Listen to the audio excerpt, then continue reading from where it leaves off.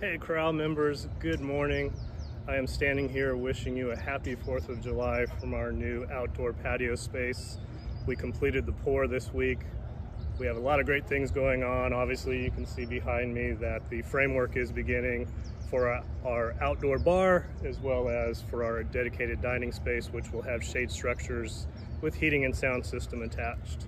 We're looking forward to a really great day here at the club. It's already spectacular weather.